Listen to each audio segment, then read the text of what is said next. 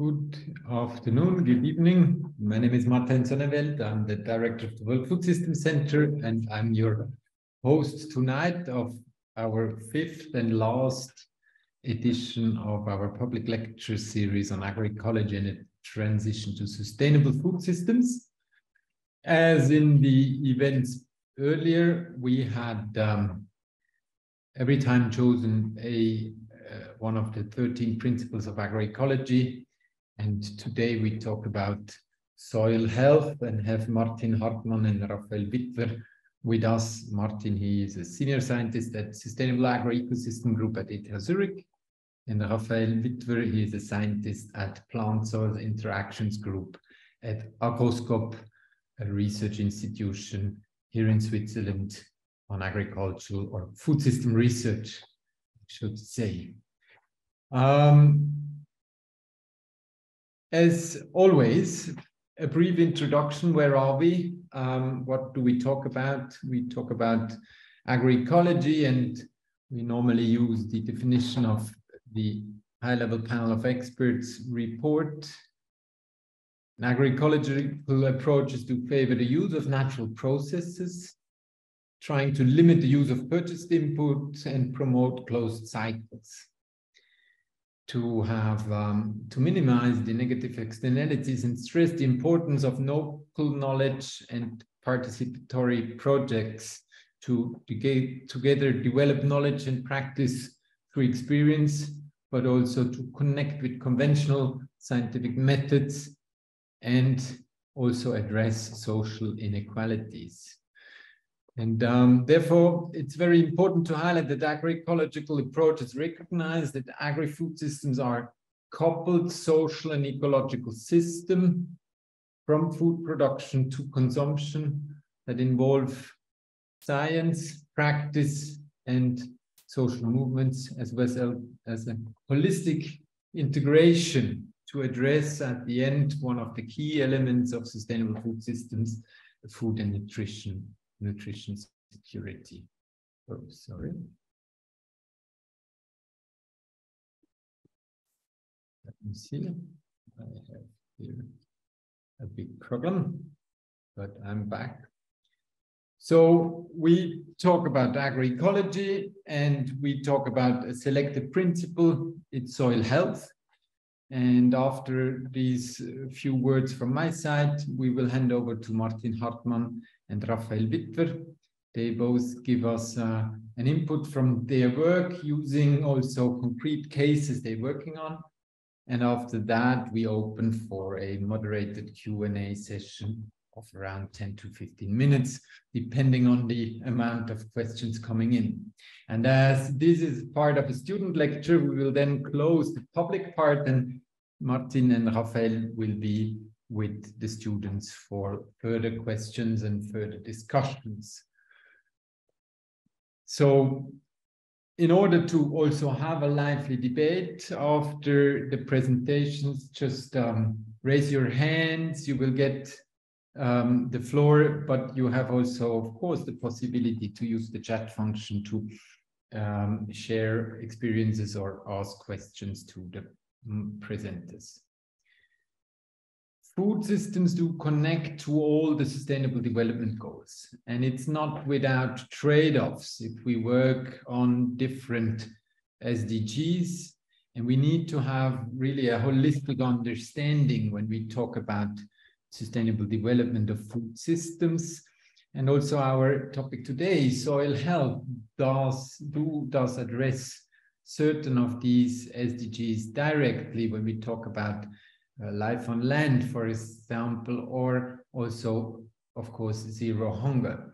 So if we look at food systems from a holistic perspective, it's also very helpful to remember the definition we just had on agroecology, because also there, many different aspects are directly linked to these 17 SDGs.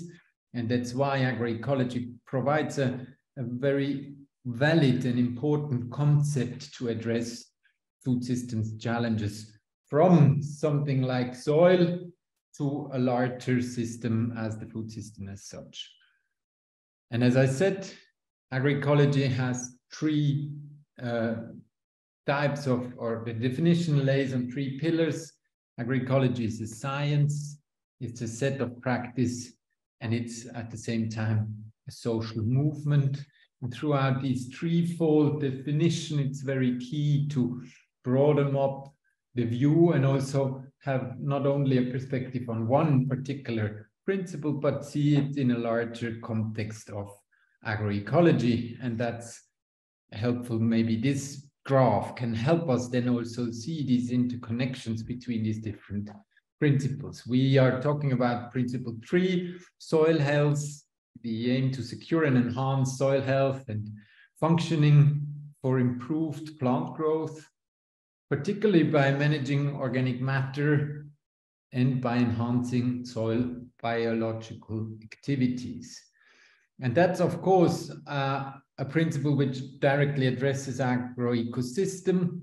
It could also be seen as a principle which supports an incremental transfer or an incremental step in the different levels of when we talk about food system transformation, and definitely has a farm perspective. But again, as I said, it's very important for a larger understanding of agroecology to see these single principles we talked about in the different lectures in a holistic, in a bigger landscape.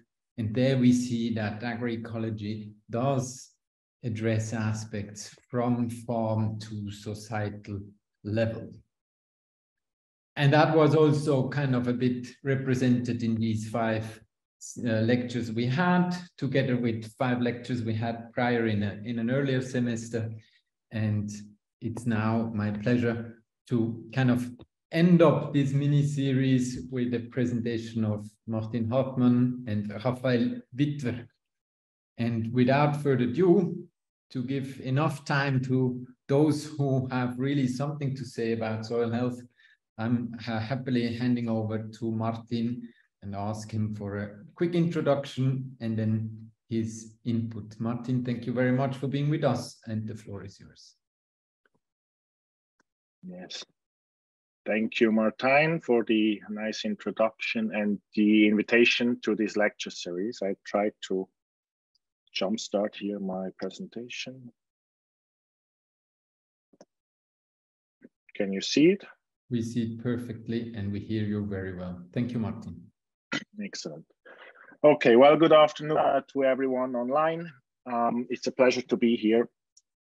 My name is, as mentioned, Martin Hartmann. I'm a senior scientist at the Sustainable Agroecosystems Group at ETH Zurich. And my expertise and interest is really into soil biology, and more in particular into soil microbiology and kind of what role they play in different ecosystems in terms of providing important functions.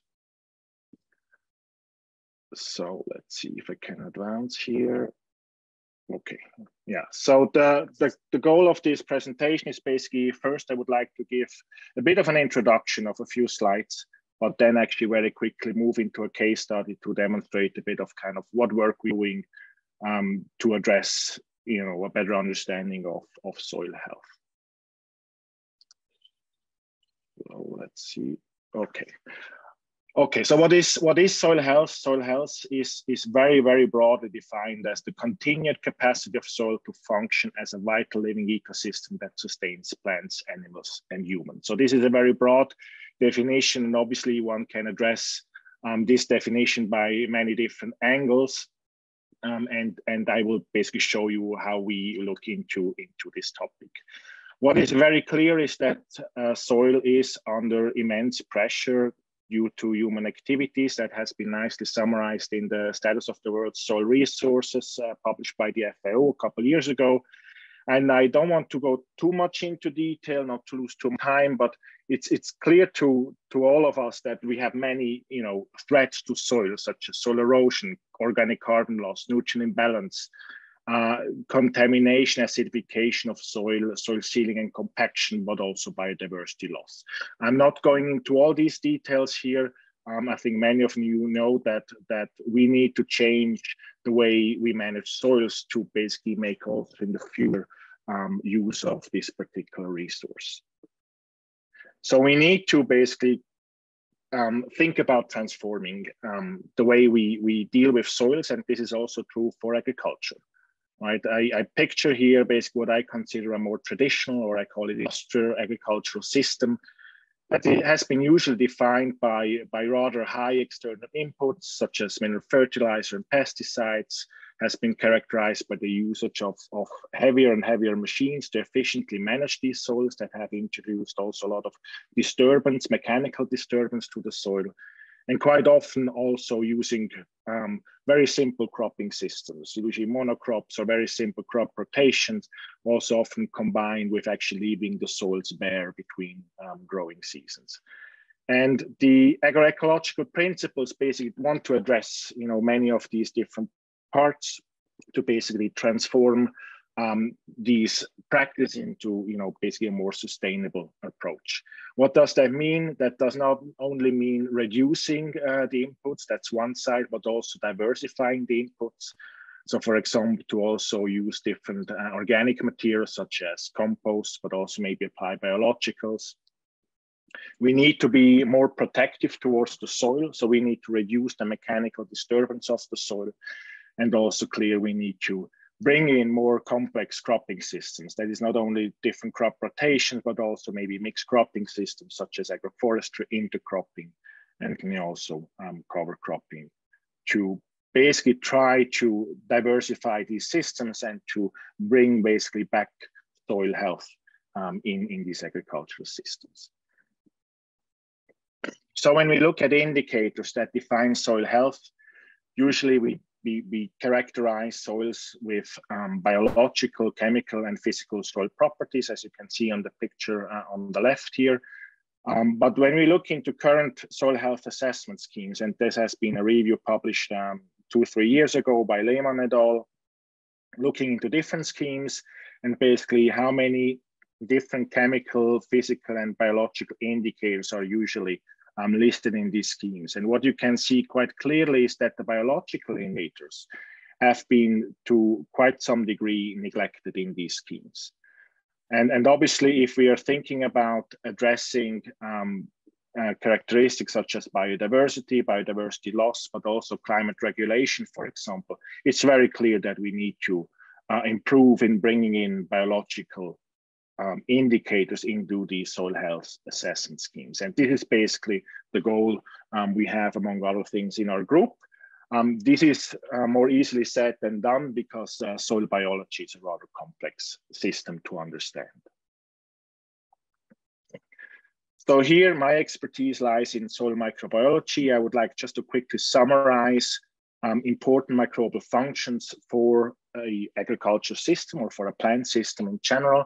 If you want to read up more, I basically encourage you to read this review that we have published recently. But very briefly, if you start on the top left here, microbes are key for climate regulation. They basically balance not only consumption, but also production of greenhouse gases, such as, for example, methane, but also nitrous oxide. Then the green part, all about nutrient cycling. Microbes are very important in basically all nutrient cycles, here depicted as the nitrogen cycle, going from nitrogen fixation to nitrification and denitrification, therefore making nutrients available to the plant. If we move into the middle, microbes are key for plant growth promotion and abiotic stress tolerance. For example, microorganisms can produce plant hormones and therefore directly influence growth of plants, but also stress tolerance. But they also facilitate uptake of nutrients such as phosphate or even water to the plant. Then we go to the blue scheme. They are key not only in using diseases, but actually also fighting pests and diseases. So pest and disease control, depicted here as different fungi and bacteria that can control pests such as the May beetle or the gypsy moth or the cyst nematode. And last but not least, when we go to the purple scheme there, microbes are very powerful enzymatic machineries that then degrade all kinds of different pollutants, such as, for example, antibiotics, pesticides, or also phenols that we find in plastics. So overall, this should just basically summarize a bit. The microbes are very integral and important to any soil system, and in particular also to agricultural soil system. Addressing that complexity is a bit more difficult, or for a long time has been a bit limited by the techniques we had available. This changed by basically advancement we have observed in molecular biology, because this has in the end really revolutionized how we can do microbial ecology, or how we can understand or try to understand microbes in the environment. So we can start addressing molecules such as DNA, RNA, or proteins to get around a better understanding of certain questions. For example, who is there and how many of the species we can find are there, but also what are they doing by enabling us to look at different genes or gene transcripts or proteins that we can directly extract from a soil. And this is a bit basic what we are doing, using these molecular tools to better understand what kind of microbes are there under certain conditions, on what they potentially can do in these systems. With this, I would like to move to the case study. And the case study, as you hear on the picture, is called the DOC trial, which is a long-term farming trial in Terwil near Basel, and that is managed since over 40 years by the Institutes People and Agroscope. So what is the DOC experiment? The DOC experiment has been established in 1978, primarily to evaluate the feasibility of organic farming for crop production, or basically, crop yield. But in more recent years, there has been much more focus on other properties of the system, and in particular on soil health, how different ways of doing basically farming on the field can change certain soil properties. Excuse me, this trial compares 5 different farming systems in 4 applications. And it also uses 7-year crop rotation that is temporally shifted, as you can see here nicely on that picture, so that we can actually compare different crops at the same time of sample. We are currently in the 7th crop rotation that runs from 2020 to 27. What are these different farming systems? They primarily differ in their fertilization and crop protection regime. So this is really a system approach, right? We have an unfertilized control in gray that is basically not receiving any inputs. No fertilizers, no chemicals for the crop protection. Basically, the crop protection is only done mechanically. We have 2 organic systems, a biodynamic and a bioorganic one, that receive manure of kind of different types, so composted and rotten manure.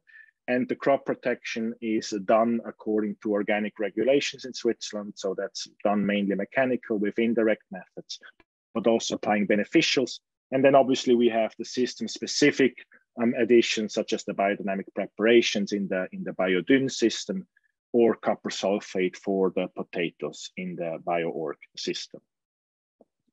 This is contrasted with 2 conventional systems. One is a mixed system. That's basically according to Swiss regulation, where manure in combination with mineral fertilizers are applied. And we also have a purely minerally fertilized system that is often basically the case in other countries. And the crop protection is basically done according to Swiss regulations by applying insecticides, fungicides, and herbicides according to these thresholds.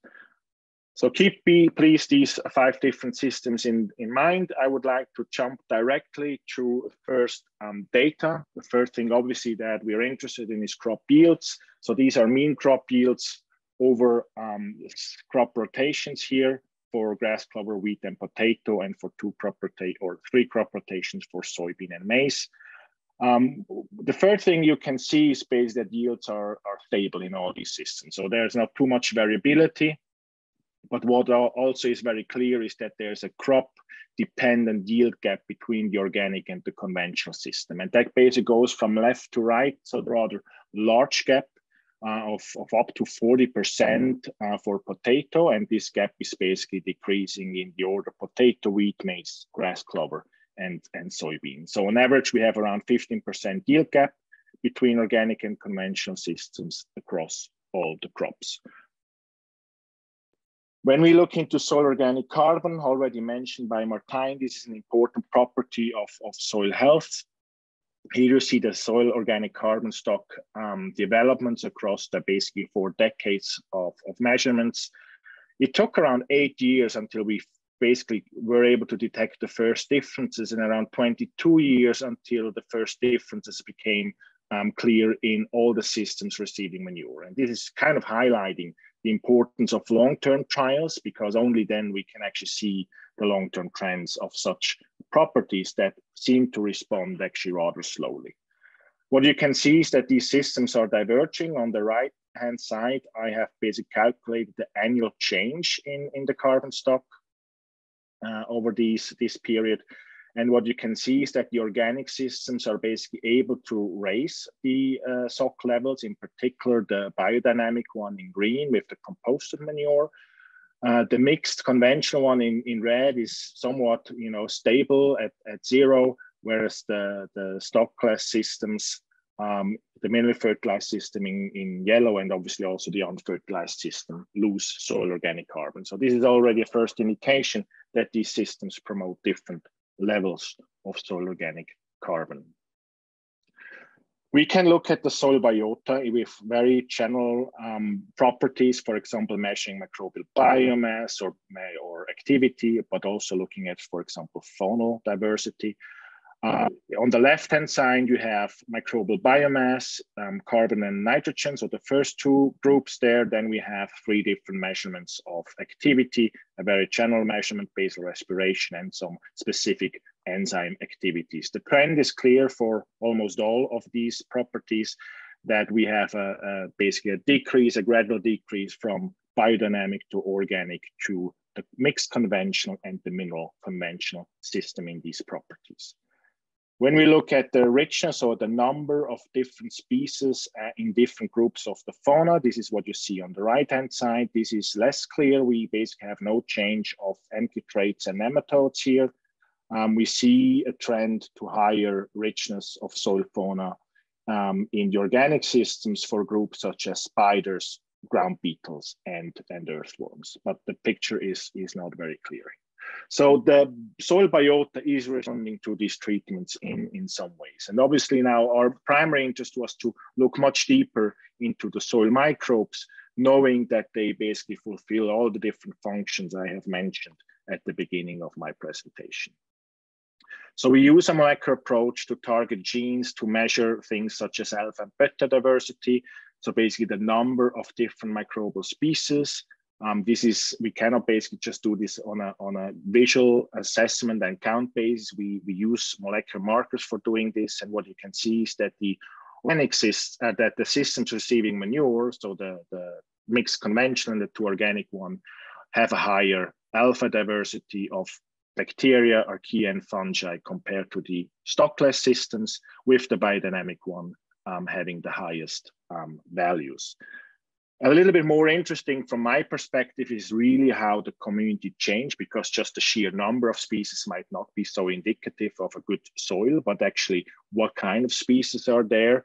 And for this, we often use these kind of ordinations. For those of you who are not really familiar, quickly explain one data point that you see here represents a microbial community in a given soil sample. And if 2 different samples are very close together, as you can see here, these 2 blue ones, that means these communities are very similar in their composition. Contrasting, if they are very far apart, like for example, the red and the yellow one here, this means they have rather distinct communities.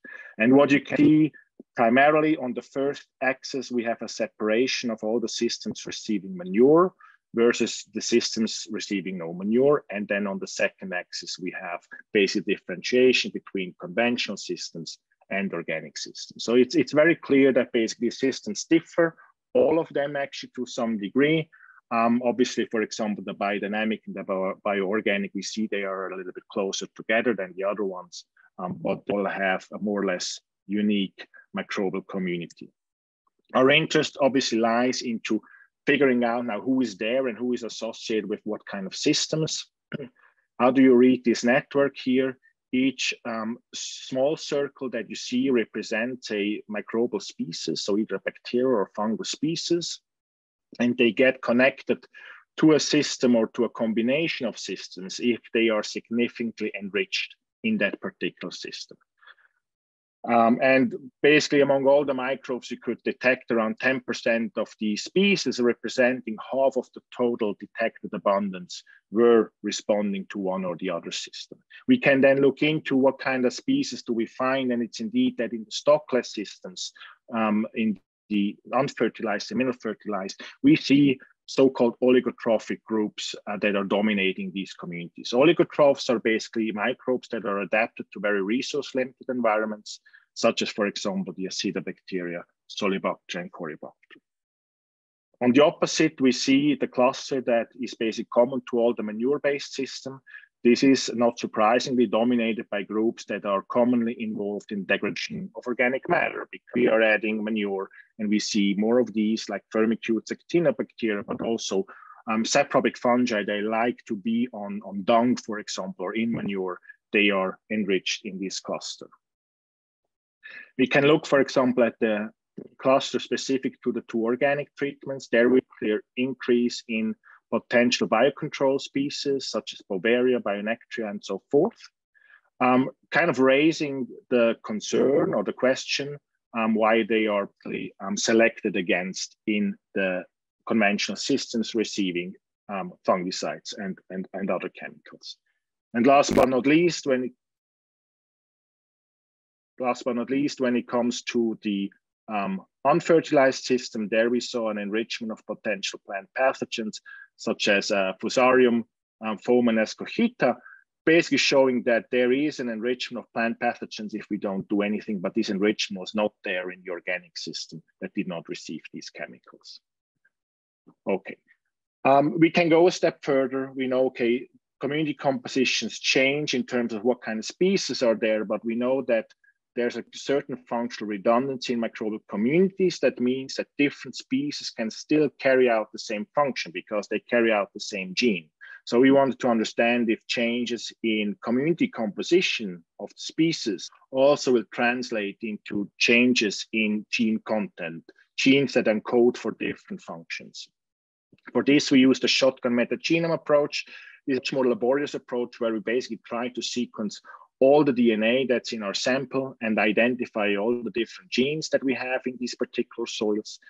And we can do the same kind of ordination. We can say, okay, do these farming systems, the samples that are coming from these farming systems differ in the gene composition that they have? And we see the same picture, right? We have on the left, the manure-based systems, on the right, the stockless systems, and axis number 2 that kind of differentiates between the conventionally managed and the more organically managed system. So that means that changes in species composition also translate into changes in the composition of certain functional genes. This is very, very complex. So I just try to give you a very brief glimpse of what is in there. We can group these genes according to very broad functional processes. As you see here on the left, for example, RNA processing, protein processing, certain kinds of metabolisms. And we can basically visualize if these genes or genes in this cluster are either enriched or selected against in different systems. I try to make it a bit more simple for you, simply comparing organic and conventional systems, removing the unfertilized system for this comparison. And what you can really see is on the very top, we have an enrichment in the conventional systems of genes related to more RNA and protein processing. This is mainly synthesis of these products that were basically enriched in synthetically fertilized systems. And this is contrasted by, at the bottom, for example, a group called metabolism. And if we look into this group, we can see thenes, for example, related to carbohydrate metabolism, phosphate and iron metabolism were enriched in organic systems. And this is basically indicating a bit into the same direction that actually more cellular processes are enriched in rather limited systems on the top, but that actually then the diverse metabolism of carbohydrates, phosphates, and iron is getting enriched in organic system, receiving a lot of complex organic matter. With this, I would like to end with a conclusion that basically farming systems receiving manure, all 3 of them, they were able to either maintain or even raise soil organic carbon levels, an important property of soil health, and also substantially alter soil biodiversity and activity.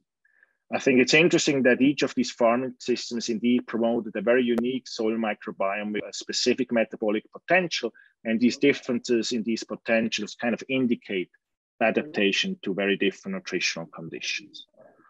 And last but not least, we have to highlight here, okay, we have less nutrient and pesticide inputs in the organic systems compared to the conventional systems. I did not show this, but this is the case. And that basically leads to a yield gap of around 15%. But on the other hand, we have positive effects on soil organic carbon, soil biodiversity, for example, enrichment of biocontrol species. And we have seen a really change in the functional potential, for example, related to different kinds of metabolism. And this now deserves closer attention. So this is a rather new data set. We're looking into what kind of functions then really change across these different systems. I would like to acknowledge that this is a long-term collaboration between FIBL, Agroscope, and ETH Zurich that actually started for me already at my PhD and has never stopped since. Would like to highlight key collaborators: Hans-Martin Krause, Ralf Müller, Martina Lori, Andreas Fliesbach, and Paul Mader at FIBL, and Franco Wittmann, Jochen Meyer at Agroscope that have been very key to many results that I have shown here. Obviously, the implementation and maintenance of the DOC trial is quite a challenge over 4 decades to run such a system. So I would like to acknowledge the FIBL and Agroscope teams this. I would like to acknowledge the facilities, analytical and computational, that have produced some of these data. And obviously, many different funding agencies have not only supported the trial, but also the data production that we see here. And last but not least, the Agroecology cooperative that is leading that field for over 40 years. To basically do research. With this, thank you very much for the attention, and I hand back to Martin. Thank you, Martin, for this travel into the deepest and smallest particulars of soils. Thank you very much for this, and a reminder to all, if you have questions or reactions, you can also use the chat function. Raphael, I kindly ask you to share your screen and your story with us. Yes, thank you very much. I try just to share the right desktop. Okay, I hope it's the full slide mode that you see. We see it perfectly and we hear you very well too. Perfect. So thank you very much for the invitation. I'm very glad also to be able to participate, to be invited to participate in this public service and talk about soil health and agroecology and the work we do in this field here at Agroscope, actually also in Zurich here at Agroecology. About me, I studied agronomy at the ETH. I did my master in crop science and then started at Agroscope in the plant-soil interaction group, and I focus mainly on the impact of different cropping practices, not only on soil health and biology, but more broadly on the ecosystem, agroecosystem, and ecosystem services that they provide. I followed a bit the question you asked me, Martin, in your invitation. So I start with the broad question of the role that agroecology can play in food system transformation, and a bit a personal opinion about that is that this is a very good framework that is important because it's broadly recognized more and more and is taken over in research, politics, and society, but it's not really all new. At the end, it is about good agricultural practices that were also performed long times ago, that were a bit maybe forgotten, but still were already there. I think the most important thing, this is an iterative way of rethinking and tackle problem solution we have today. And very important also, it promotes transdisciplinary research and approaches so that we can go on and get back a bit to more sustainable system. What is the role of soil health in this concept? I mean, soil is the core of all terrestrial ecosystems. It allows the living on Earth. We are just working on the Earth and live from what the soil provides to us. It is the place, as Martin mentioned, where almost all processes are taking place, biochemical, that are mostly processed by this soil biota, and it contributes to many of the principle of agroecology. It contributes to recycling. It is the biggest recycling firm of the world. Everything that is biodegradable can be recycled in soil. It can help to reduce inputs. So number two, it contributes to health, not only for animals, but also humans. It's one of the largest biodiversity on Earth we can find. And so, yeah, it's the core of many of these ecosystem-based principles. Very briefly, I think this is also something we know a lot. Soil is unreliable resources, even though soil can build up, but it takes so much time that when it is lost, it's really hard to repair. And yeah, it's the basis of almost all of our food.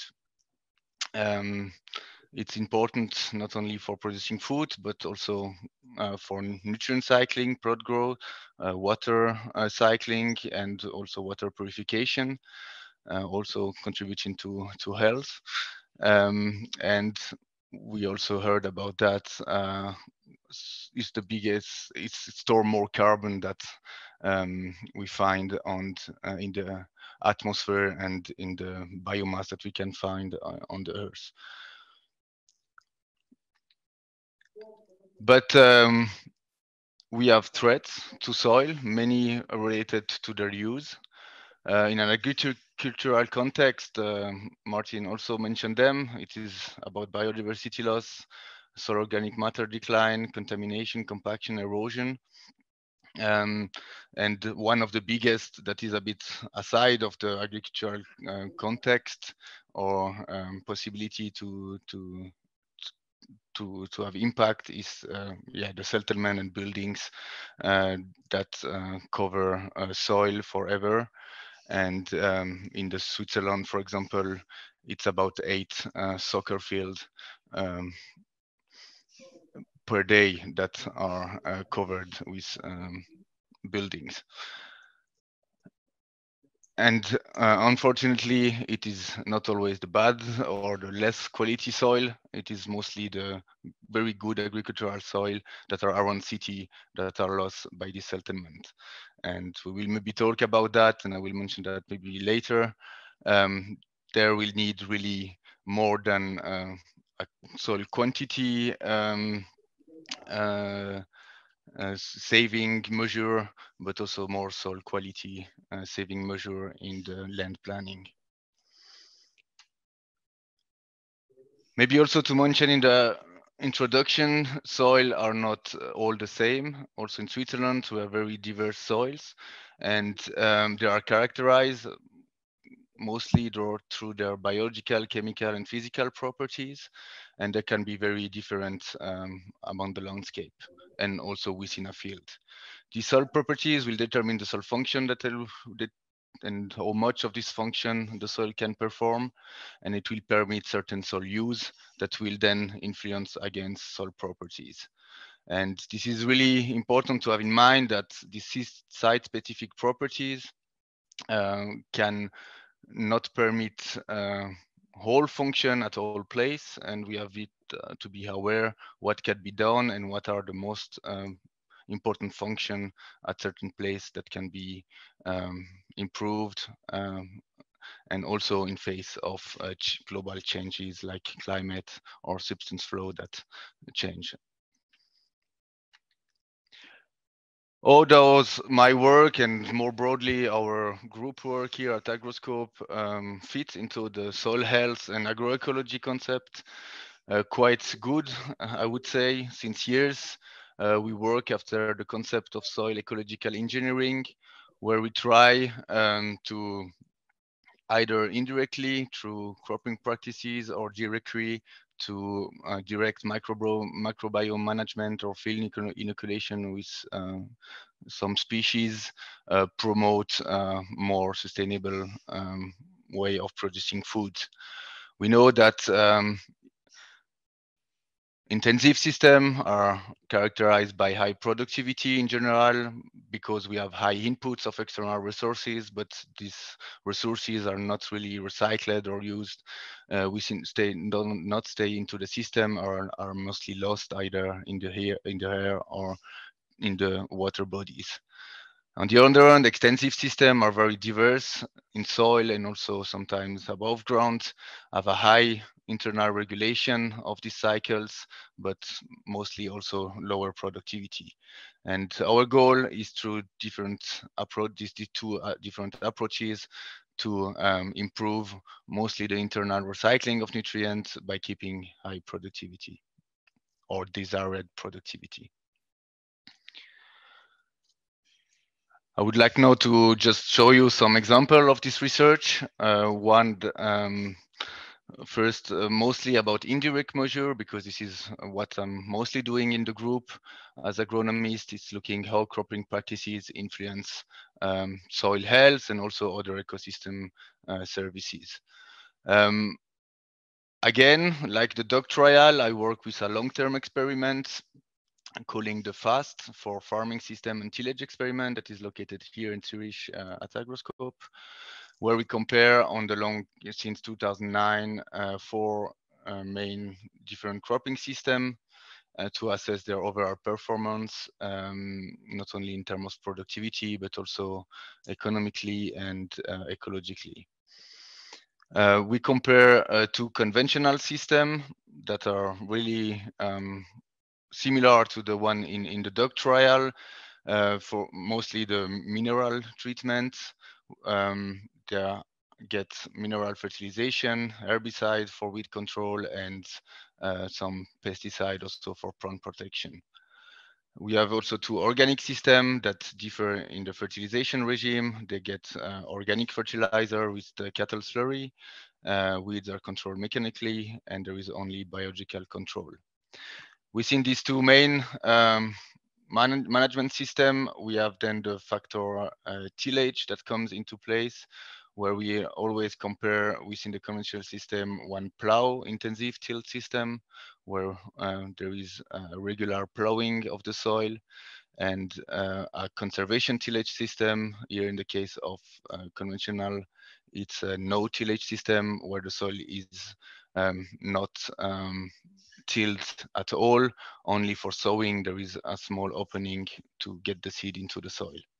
In the organic system, we also have a plowed system, which is quite the normal organic measure that is applied as tillage. And we have also a reduced tillage system here, because we cannot use herbicide to control weeds. We still have to till a little bit the soil very shallow to control these weeds.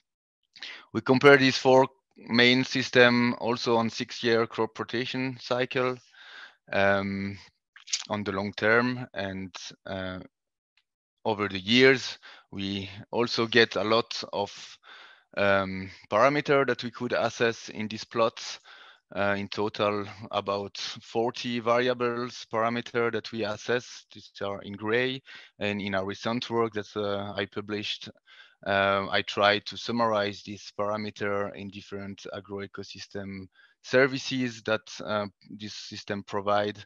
I grouped this parameter according to the concept of agroecosystem multifunctionality and ecosystem services in 9 final agroecosystem goods, which cover supporting services like biodiversity conservation and soil health preservation, some regulating services like soil protection, water and air protection, provisioning services, productivity, food production.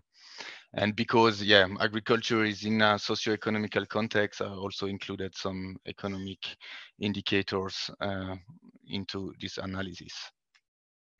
When we look a bit more in the soil parameter individually, here in the supporting function about soil health, mostly soil biology, we see that when we go to more extensive systems that are more conservative in terms of soil, we see an increase in beneficial soil organisms like mycorrhizal fungi that make symbiosis with almost all plants on Earth and provide them with nutrients and water, for example.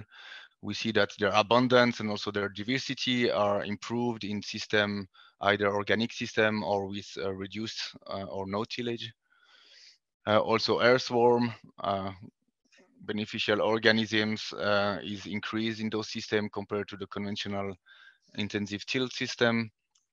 And these have also an impact on the soil physical property like soil aggregate and aggregate stability, which is also improved in those systems. If at the end, if I a bit summarize all these aspects that we assessed in the trial, we see clearly that this alternative system, mostly the ones with reduced tillage intensity, are beneficial for soil health. When we look at regulating function like erosion control, which is really important because we know that erosion is a big problem in agriculture, we also see there that mostly the system that reduce tillage intensity are really efficient in reducing the erosion risk.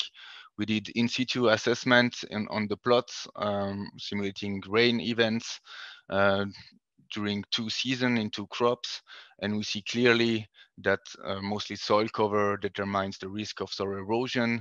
And if we have less than 30% of soil cover, either by dead or living residue and plants, we get quickly a high risk of erosion, which is mostly happening in the tilled system.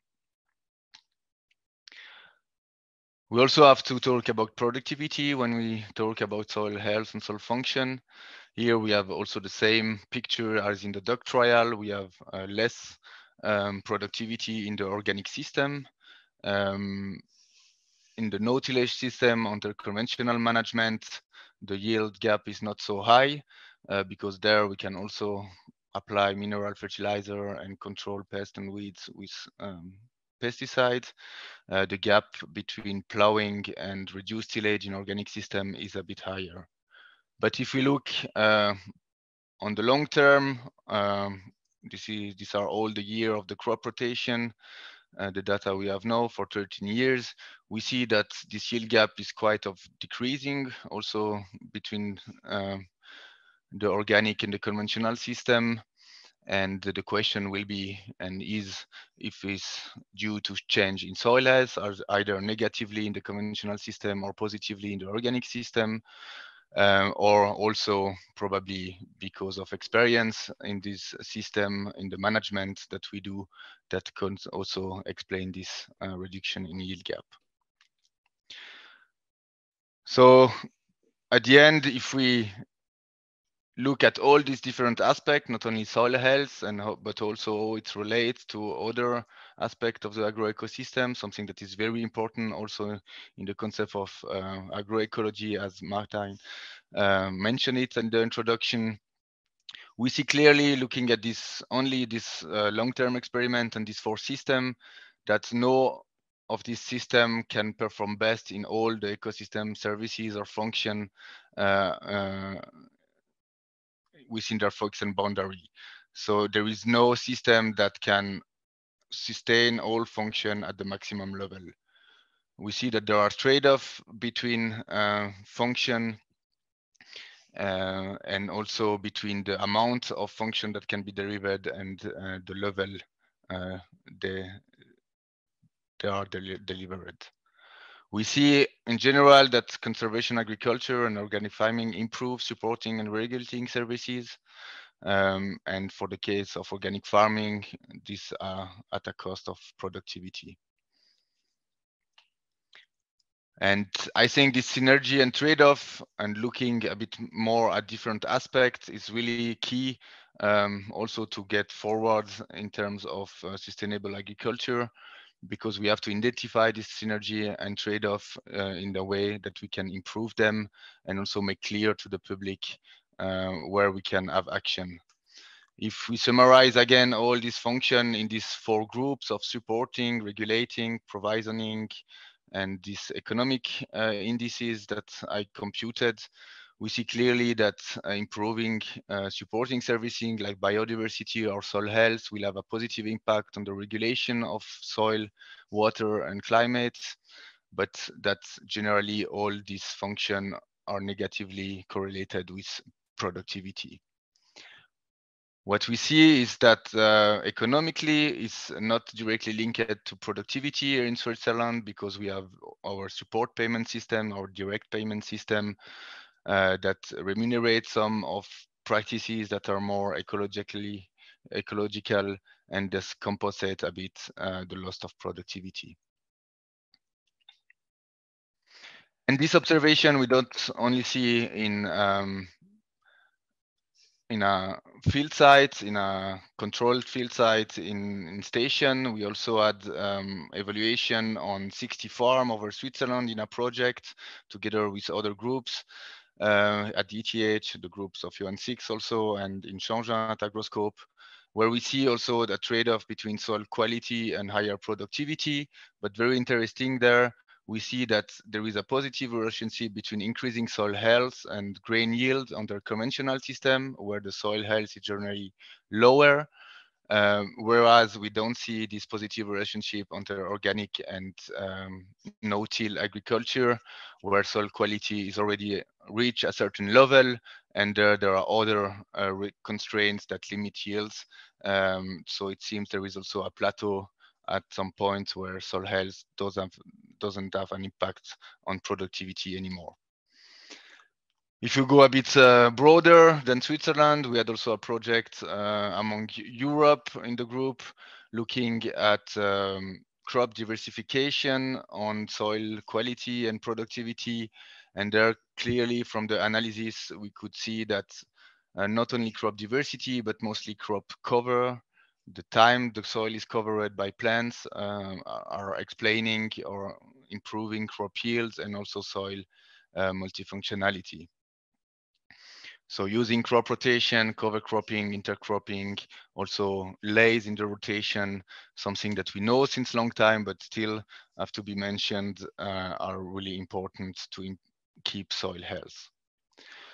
So this was a bit the possibility to improve soil health. We know also that we contaminate soils with certain compounds, not only pesticide, there is also plastics and many things that go into soil. But here we also work since few years on the impact of pesticides on soil life. And here just to mention some results, to say that these pesticides are really persistent in soil. We looked at also 60 different soil, the same as I mentioned before in arable farming and vegetable farming, under conventional management and organic. And we see that even after 20 years of organic management, we still find about 5 to 10 plant pesticide residue in soil. This is quite a long time. We also have the look on how this pesticide had an impact on bacteria here, 16S or fungi, and we see that besides pedoclimatic parameter that for sure have a direct impact on the soil biota and community, in the analysis also this pesticide popped up as significantly influencing those community. And most importantly, we looked also at beneficial processes and organisms and how they are affected by these residues. And we see here a clear indication that the number of residue that we find have a negative impact of mycorrhiza, for example, in roots of crops, and also that biological and fixation genes that we found are negatively affected by some of these residues. So we see that, yeah, we have to have a look at these aspects, mostly because they are persistent in soil, and also understand a bit more what they are doing on the functioning of soil. So to conclude slowly, I think I'm a bit out of time. What challenges we face? I think we really have this conflict between preserving, improving soil quality and keeping high yields. We have to preserve soil quality for sustainable agriculture and really make use of all available practices and not focus on certain fixed management system like organic versus conventional, but really make use of all available practices. And I think also to move a bit forward, we need suitable soil quality indicators that are really sensitive and repeatable, cheap and accessible and accepted in order to make decision tools available for farmer or also for policies to make better incentive to protect the soil and its quality. And what we can do, I think, in the science and also practice is just providing solid evidence and good example, mostly focusing also on explaining and highlighting the synergy and trade-off that we can not have everything at the same time at the same place and make choices. And sometimes also see that we have to overcome some of the actual economic and political constraint. And most importantly for me is to raise awareness in the society through communication to unveil the black box of the soil. And this we tried to do in our group with a citizen science project that were performed 2 years ago and still are in analysis, where we wanted to raise the awareness of soil as living system. And maybe you have heard of it, of the Beweisstück Unterhose, or Proof by Underpants project, where we with the help of more than 1,000 participants across Switzerland, we send them underpants to bury. And as you can see, there is a very large participation and a lot of exchange and interest of the participants about soil and soil quality. And also in the media, there was very prominent, and our good thing for us was that not only the underpants were discussed, but also always the relation to soil quality, soil life. And this is really a good example how we can a bit put this thema in the society. And with that, thank you for your attention, and I'm looking for the discussion or your question. Thank you. Thank you very much, Raphael, also from your side for providing some input and some light into the black box. Thank you very much indeed. It's now time to open for questions for both Martin and Raphael. As always, I just ask you to raise your hand virtually or just open your mic and address your question to either Raphael or Martin.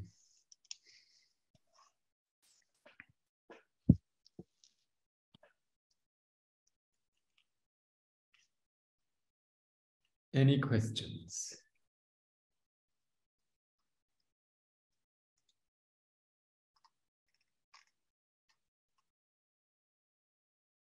Then let me ask, I noted two questions. One was then partly answered already, Raphael, by you, but maybe also for you both. You showed a lot of research on experiment fields, these long-term trials and so on. What can we, how easy is it to translate also research into kind of, or do research together with farmers when it comes to soil? I guess soil are, as you said, it's very different from location, site specific. So what are the opportunities, but also the challenges of doing more research together with farmers? When we're talking about agroecology, it's also this participatory element is important. So I would love to hear a few thoughts on that from you, besides on the way. Yes, for sure, it's an aspect. It's really important, and we also want to do that more in the future. We try to do this with this farm network, but until now it was more, going to fields of farmer, taking sample, analyzing them. So for sure, a more participative approach is what we need. It makes for sure difficult in the scientific part to then analyze and take into account all this variability that we found out there in terms of soils, in terms of practices, approaches. But it's for sure the way to go. And we are in discussion also to make such a project also more with farmers, where specific approaches or aspects could be then taken into more the loop scientifically. But it's always a question of what kind of methods, what we want to observe. Farmers are really fast in their decision and development, and some changes, as we see with the organic carbon, for example, in doctorate takes years. So to follow that, it's a bit really a challenge in terms of soil and quality. Yeah, maybe I can add here a bit too. We actually have done this. I mean, in the end, obviously the challenge is that you get in a lot more noise because you have the decision of the farmer, you know, that's not black and white, but it might really depend on the year and on the philosophy of the product. We have done this in a collaboration with people in Belgium, where we actually have visited farmers, different more conventional farms and different, basically the requirement was just agroecological farms. So they were differing quite a lot in basically how they were thinking they want to make that transition. These farms also changed in the time since transition, or the fields basically. And in the end, we did some similar analyses that I have shown in my presentation. It was quite striking that despite all these additional noise that we have seen, we still found a very clear separation that the soil microbiota was consistently different between the conventional and the more agroecological farms. So in the end, I think this is very important to go closer to reality.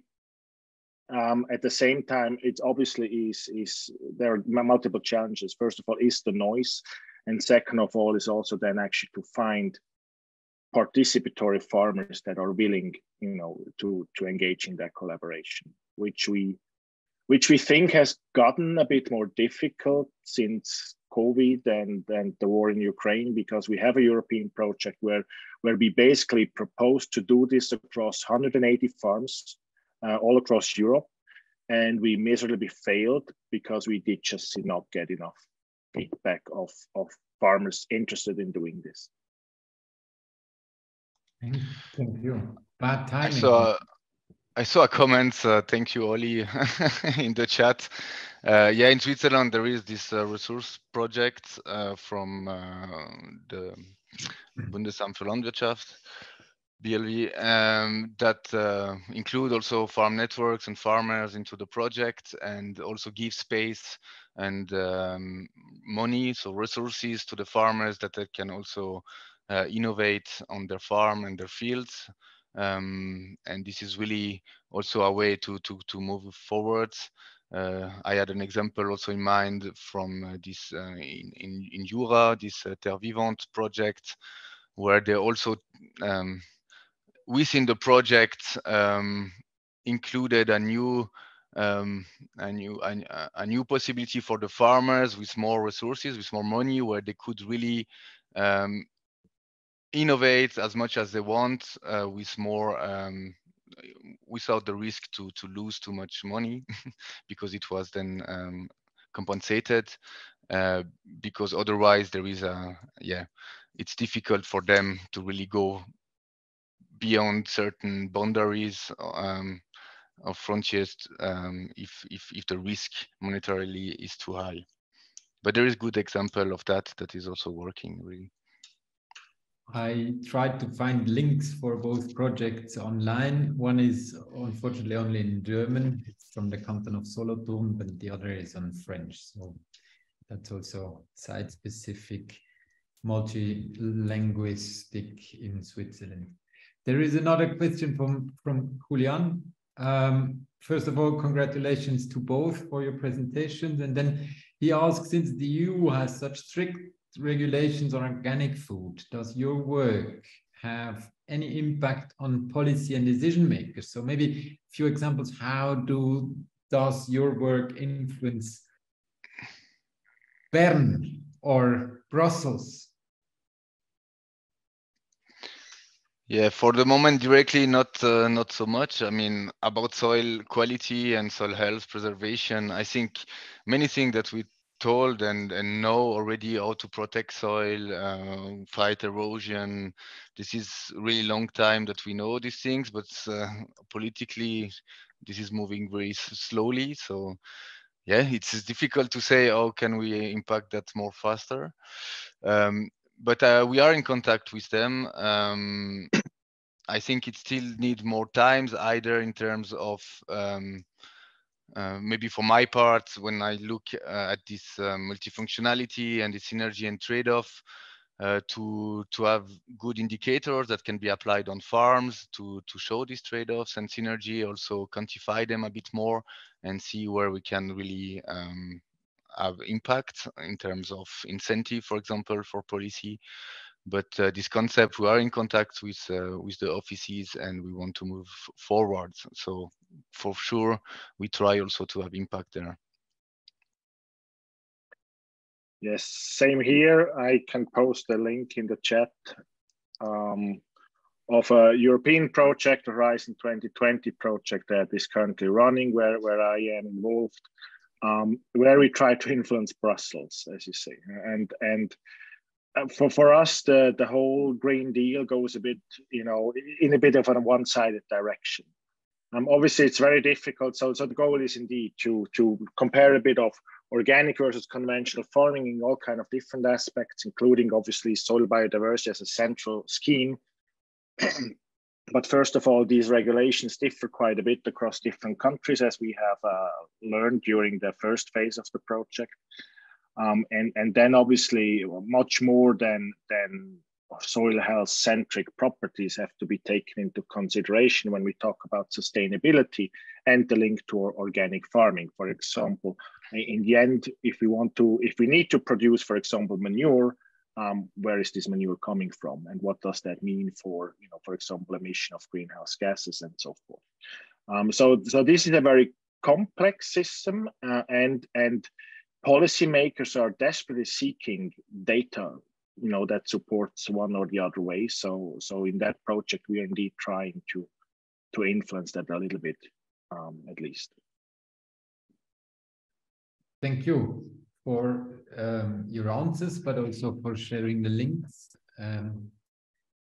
Is there any other question in the room?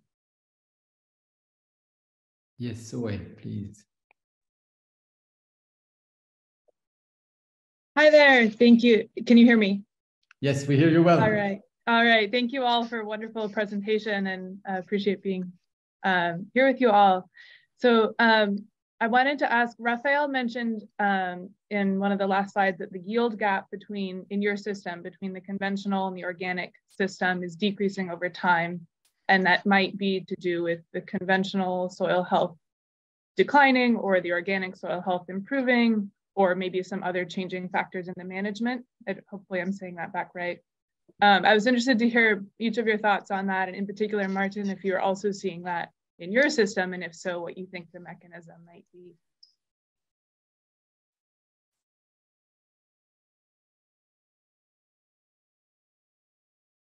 You want to go first, Raphael? Well, we I really think it was addressed to you if you observe the same. Yeah, okay, so let me answer.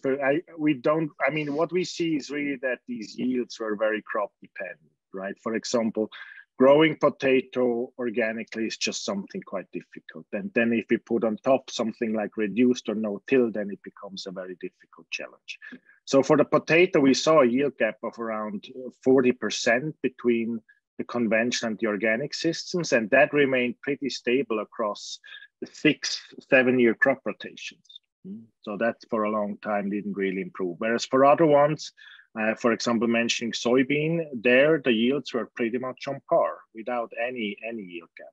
So in the end, I think it really depends on the crops, and probably then also to design crop rotations towards this. But obviously, I think also crop varieties get more and more adjusted to organic farming, and I think there is also still a lot of potential actually in the breeding for crops that are better designed for organic farming.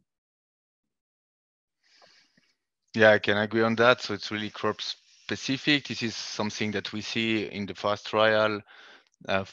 Yeah, is the question really, can we relate that to soil health or not? This is not answered now. For sure, the main aspect also change or improved management of the system.